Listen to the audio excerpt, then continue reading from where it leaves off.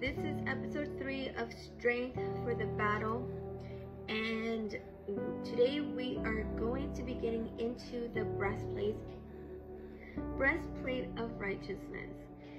And I'm gonna be really honest with you. It took a lot for me to actually get on here today. Since I started this series, I have been attacked a lot more by the enemy, and I know that God is with me, and I believe everything that I come on here and say. But this isn't an easy walk, okay? Spiritually and mentally, I know that the Word of God is true. But the flesh,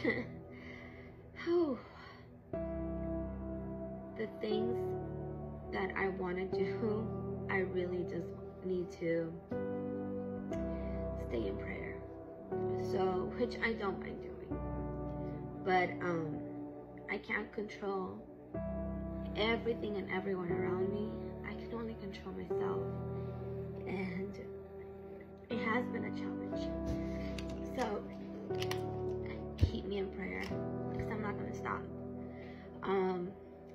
If the devil couldn't stop me from spitting and speaking lies when I was in the world, I am not going to stop speaking truth.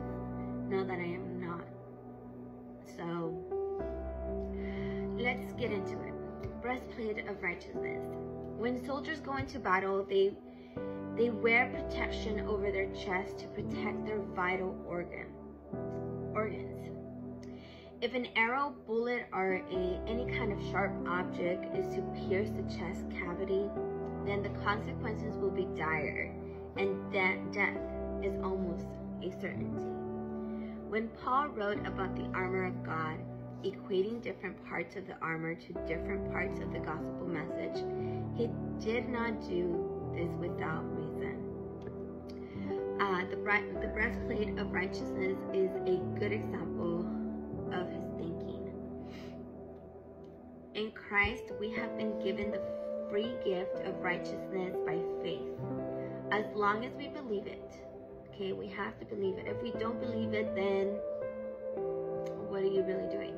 You're just showing up with there being no possibility of action, because the way to activate our faith is by action. When we believe that we are righteous by faith, then the power of sin cannot touch us. Through the power of Jesus' death, which we take on in baptism, our sins have been removed and we have been set free from the law. We are reckoned righteous by faith, just as Abraham was reckoned righteous when he believed the words of God. But we have to hold fast to that belief. We have to remember at all times that we are set free from sin and reckoned righteous. Holding that thought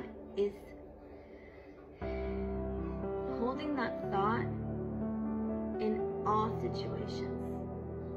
Through every season, through everything that comes our way, we need to hold on to the thought of it. The weapon that the devil will throw at us to destroy our faith is doubt. He will start planting doubt. And when we doubt that we have been set free from the sin and have been released from the law, then the devil will use that doubt to make us believe we're still sinners. Or he will try to make us feel guilty. Or he will push us into self-condemnation. Or he will try to convince us that we are still sinners under the law, contrary to what the scripture says and the power of the blood of Jesus, as it is written in Romans chapter 4, verse 25. Jesus was put to death for our trespasses and raised for our justification. His death took away our sins. resurrection life justifies us, making us righteous by faith. Faith is how we put on the breastplate of righteousness. We believe we have died with Jesus, and we have been reckoned righteous by God through faith in the death and resurrection of Jesus Christ. So test yourself. Do you believe or call yourself a sinner still? Do you believe you are still under the law?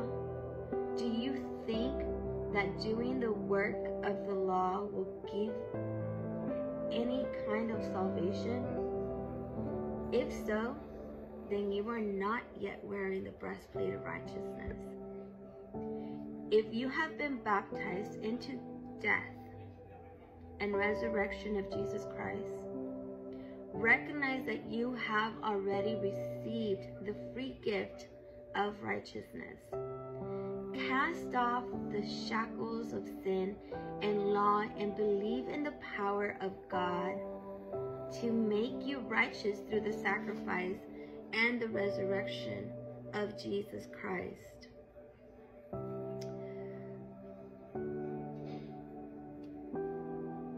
We have all seen many who have fallen. Jesus warned that the love of many would grow cold. Do not presume it cannot happen to you. Our enemy has been deceiving mankind for thousands of years. Our experience, on the other hand, spans for but a brief moment. It is wisdom to recognize that we do not know all there is to know concerning this warfare.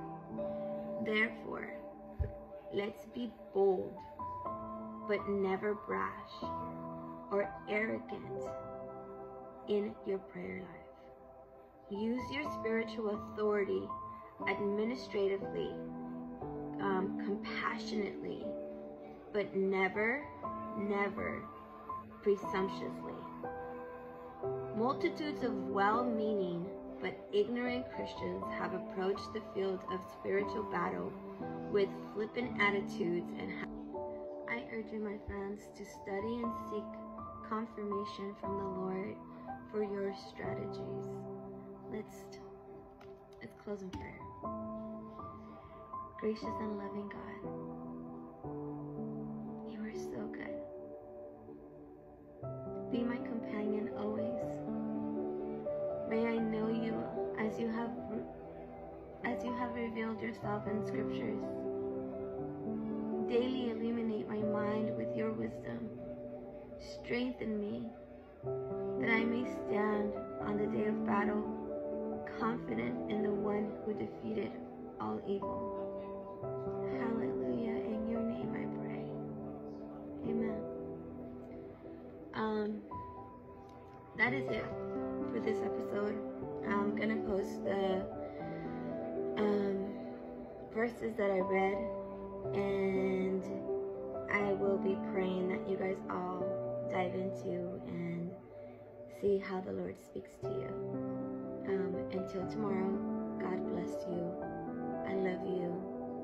God loves you so much. So much. I'll see you tomorrow.